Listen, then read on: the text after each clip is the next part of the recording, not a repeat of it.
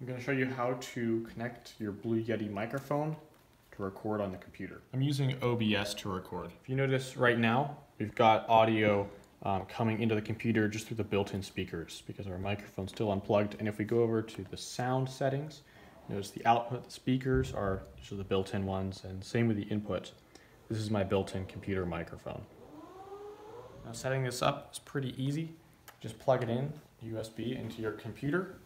Notice the light comes on, and now this is set to the YETI. It automatically changed. You might have to go into your settings, select the YETI.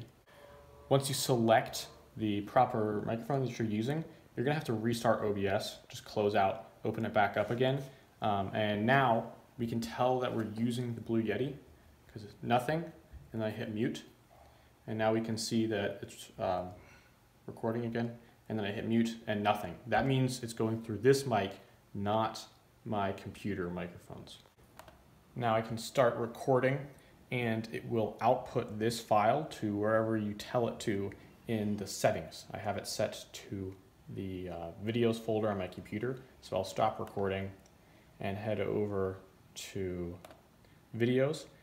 It shows up right here. This is what I just created.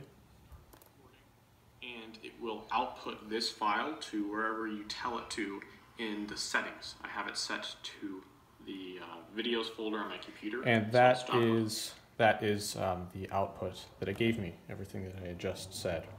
And that's really all you need to know about setting up the audio portion.